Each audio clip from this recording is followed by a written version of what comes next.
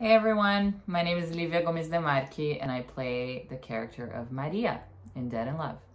Maria is a character that on paper is perfect, right? She has a great husband. She has a successful career. I mean, what could possibly be wrong there? In reality, she is a mess, a disaster, hiding all of her insecurities, problems, and things that she really needs to look at. I think it's really important too to have bisexual stories. I think they're not really out there. I love that we had like an intimacy choreographer and coordinator on set the whole time. So we really felt safe doing more of the intimate moments, but I think that we need to see that. We need to see that bisexuals exist and they exist in a lot of different ways.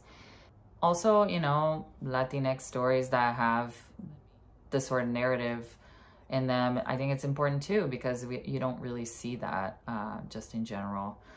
And yeah, I think it's gonna be fun. It's gonna be surprising. Every donation that you make is tax deductible. So what are you waiting for? Really, seriously, help Maria out. Help me out. Thank you.